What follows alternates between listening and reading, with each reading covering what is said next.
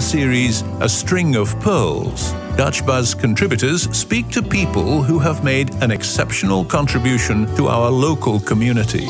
People whose passion for what they do have had an added value for the city of The Hague. One of The Hague's historic monuments, Villa Ockenburg in the suburb of Bloosduinen, has been beautifully restored as a community project. It's taken 8 years of intense planning and execution by a mix of local volunteers, led by experts, to restore the gardens, greenhouse and stately home back to its former glory. Sadly, the villa has been temporarily closed due to corona measures, but the greenhouse does a roaring trade in takeaways in these Ockenburg woods. I spoke to the founder of the Villa Ockenburg Foundation, Petra Brekelmans, about her initiative to restore the villa and the grounds, and about her involvement with setting up the Hungry Mind Clubhouse for the international community some years back. How did you get involved with the now beautifully restored Villa Ockenburg? When I was a little girl, I played here. You know, I was on an adventure in these woods, and it was a happy place for us to play in. And then, when I had children, these woods had turned into not so positive woods. You know, I wouldn't allow my kids to cycle through the woods or play here on their own or with their friends. And I thought, in 2012, maybe with the community we can save this. And that's the start of it, 2012. Goodness, and it's taken all of 8 years, Petra. You've worked along with how many volunteers? Because it's a true community project, hasn't it? Yeah, it is. There's 150 volunteers connected basically to this project, and 70,000 voluntary hours we spent here. We started counting in 2015 because I started with 4 other girls. Women. In 2012 we wrote the plan how to save this place if we worked together with people who have time, voluntary time, money, materials, talents, all kinds of things. And we basically put all the bricks together to build this castle back to how it should be. Yeah. Take us back to, is it 1650? How far back do we go? 1654, this house was built by Jacob Westerbaan. And, in those days, the aristocracy had their sort of summer houses outside of town. And he built his here in the dunes at Kijkduin. There was no Kijkduin yet, but he wasn't like everybody else. He wasn't like, stay away from my expensive land. No, he invited the people in the community to come to the free theater. He invited people to come and enjoy his gardens, pick flowers and fruits and enjoy it, because his palace was big enough for his family and his friends. So very different, very a unique person, I think. Why was it allowed to become so derelict? What happened? Well, we talked 350 plus years ago. So over the centuries, this was a house for people to live in, and mainly, the happy few, until the Second World War. Around that time, Jewish kids were housed here that came from Germany and Austria as a sort of temporary shelter.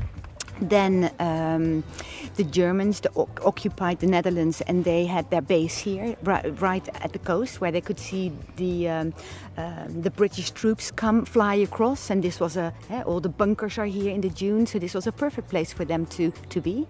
And after the Second World War, this house was quite badly damaged, so they restored it and turned it into the biggest youth hostel in Europe. So 400 bunk beds, basically. So it might be quite well known abroad. I think so, yes, definitely. I think in Germany, a lot of German youngsters used to come to the youth hostel here at Ockenburg. Yeah, what an amazing history. How did you get 150 people, locals in this case, enthusiastic about your project? How did you get them on board?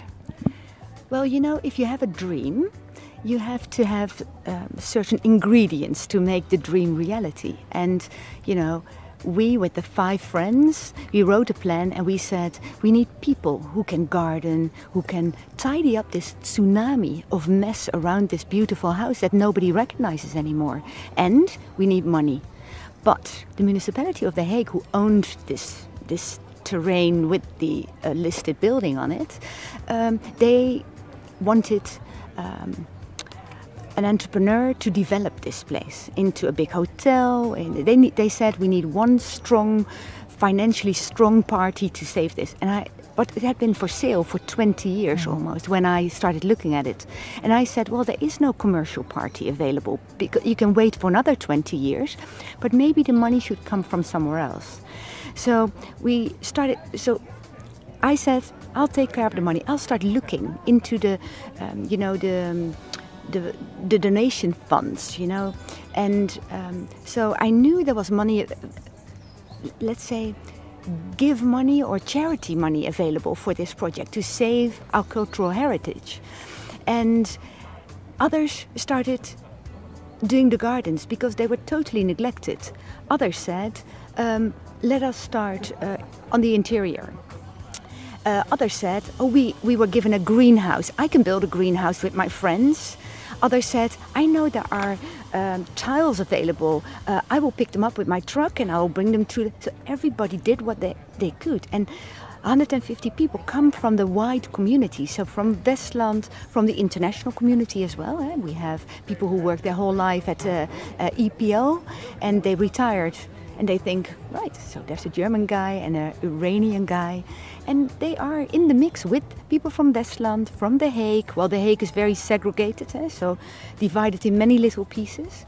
And people work together here. So we built our own community of around 150 volunteers. And everybody works with their own talents and time.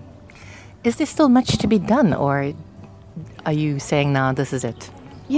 This house, you can't just do it up and then think, okay, well, we hope for the best. There's a business plan behind this. So the business plan of all the developers was we need to make money on this. Our plan was we need to find non-commercial money and then we need to be able to maintain the listed building. And maintaining a listed building is the culprit here. So it costs a lot of money to maintain this house. I believe you. But that is our only worry. Yeah. So we made a business plan based on maintaining this old house and the gardens. So we now have found an entrepreneur for the restaurants, and he's going to make an educational restaurant out of this. So we basically activated people from the community. Come away from your homes, come away from being lonely. Be part of this new family and let's do something special. And it basically created a big bond between our employees. But employees, we are all together in this. So stakeholders. Stakeholders, basically. In a way, yeah. Super. And so the Horeca basically pays us a part of their turnover. So we can pay most of the maintenance of the house, but we will have to keep raising funds. We will always do fundraisers here. We've always done, and we will always do that. Yes. You'd hardly opened, and I think you'd already won 1 or 2 prizes. Yes, that's also, you think our municipality of The Hague basically decides how the structure in our city is organized, where we have our community centers, where people gather. They plan it. It's the division of planning of our city. And of course, this is an example of, from Kijkduin at the beach all the way into Westland, 25,000 houses are being built. And it's not that they came up with this idea 2 years ago. This plan was developed maybe 20 years ago. And in that development, no cup of coffee, community center or anything was planned. And I think, but why would people live in a community where you can't, go on adventure or, go to enjoy a cultural program or... Yeah? There was definitely a vacuum there. I've missed it for the last 25 years that I've been living here, and at last. Exactly. At last. So this is, it's back alive, lots to do. There's 50 events a year here. Our volunteers organize a podium with all kinds of talents on it. if you then think, okay, we also create a garden, that was the first idea. Prize, yeah. So the garden here, that was the building ground the municipality of The Hague had in mind. So that was the value here. The value building ground is worth a lot more than woodlands. Yeah.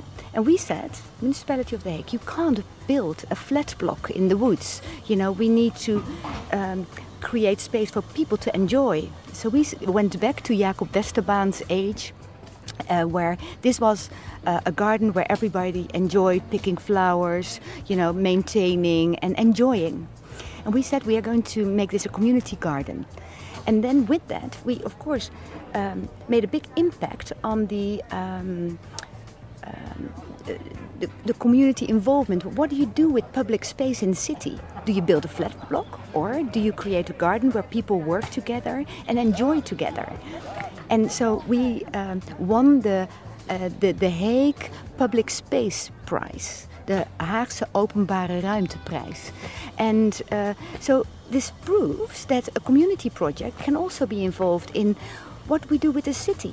And it's really appreciated, because otherwise we wouldn't have won this prize. Well, we're sitting here and you can hear in the background there's somebody digging. Everybody's involved, everybody's busy. There's like a bunch of bees in the garden here this morning. Yeah. Super to see and to witness.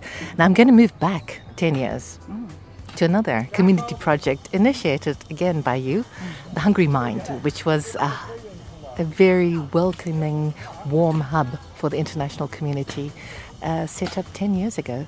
Take us back, Petra.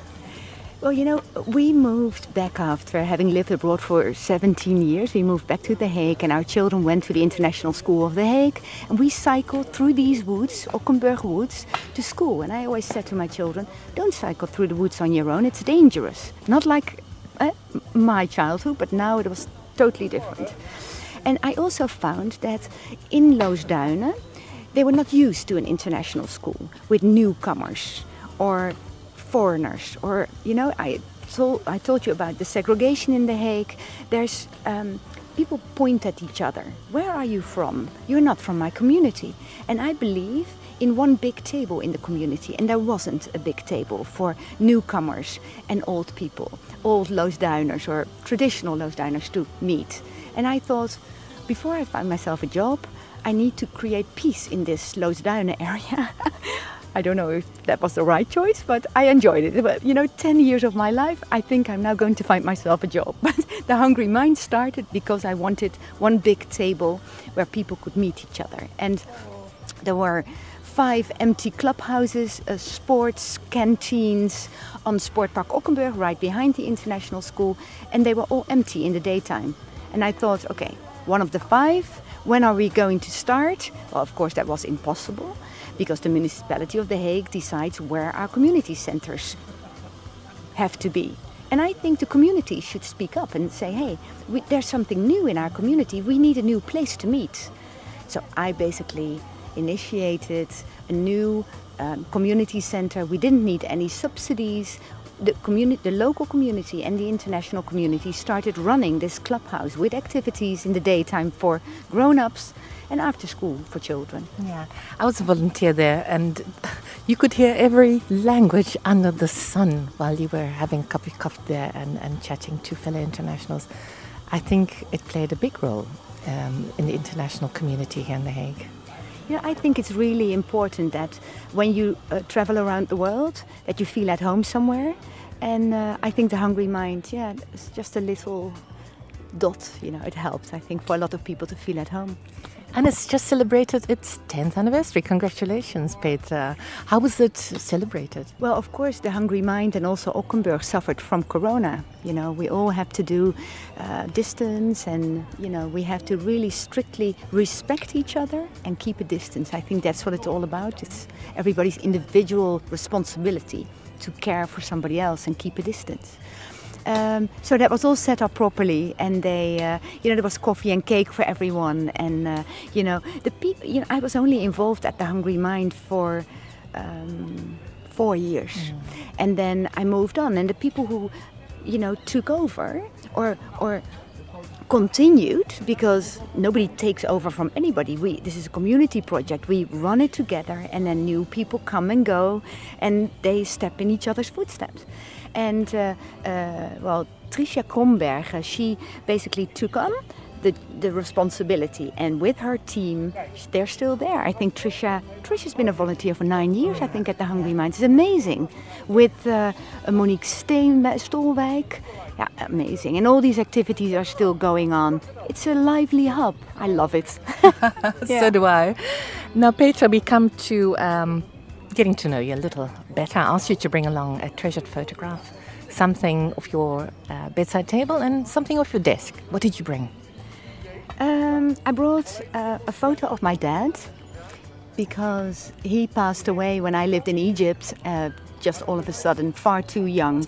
And, I was never able to say goodbye to him. And wherever I lived, I always talked to my dad, just my own imagination, obviously. But I always feel supported by my dad, He, for instance, we had the opening on the 12th of September, and at a certain point, it started raining, and I was like, Dad, please, no, please. And it started, the wind picked up, and we had maybe like 2 minutes of rain. And I think, it's my dad, I'm not religious. Yeah, huh? I was there, I experienced it, I was there. And So I always feel supported, whether I was in a sort of difficult country. I have not been able to say goodbye to my dad, but I always feel he's there. So this is his photograph. Yeah. He's my example. He had such a vision, this man, unbelievable. But I won't tell you about it now, but I'm so proud of my dad. And I just, step in his footsteps, I think. I think that's a very comforting story to hear from you, Petra, because so many of us are, especially in the international community, are very far from their loved ones. And anxious about them, worried about them. We can't actually go and visit them until this is over. Yeah, but thank you for that. Yeah. It's important that you believe and that you feel strong, I feel supported by my dad. Wherever, I always say, whether nice weather, my dad is up there. He will arrange it. And it worked. And what did you bring off your bedside table?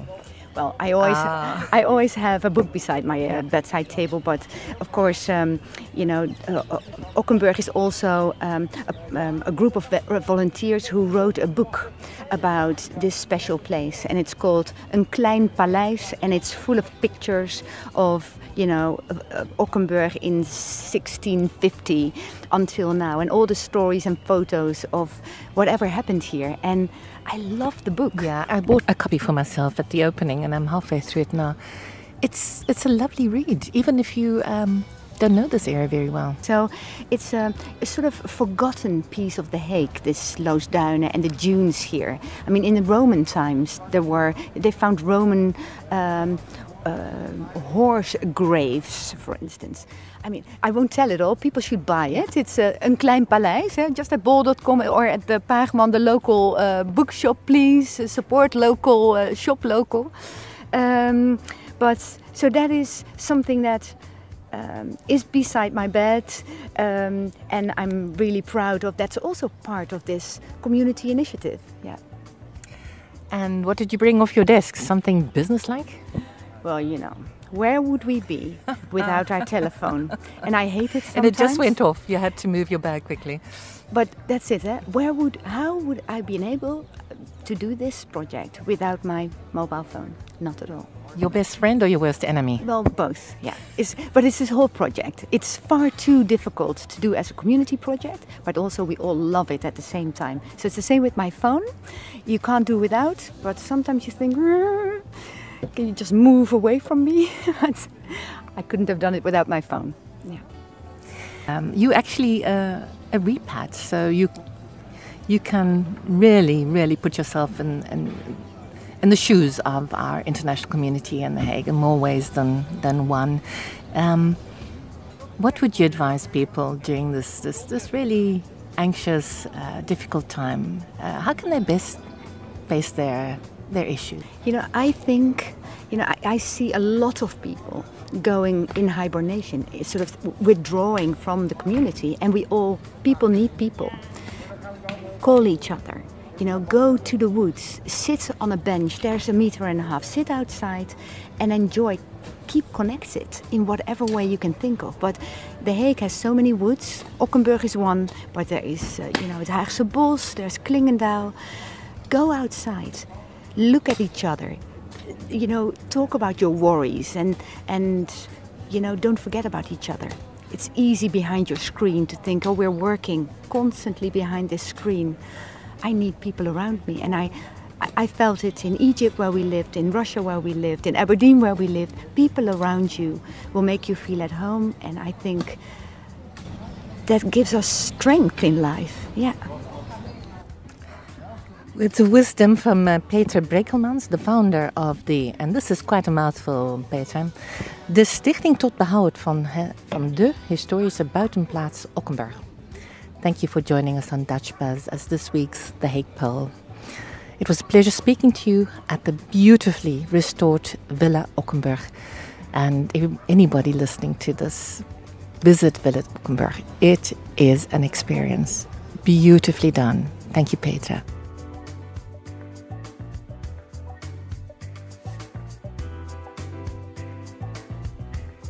Meet the international community in The Hague.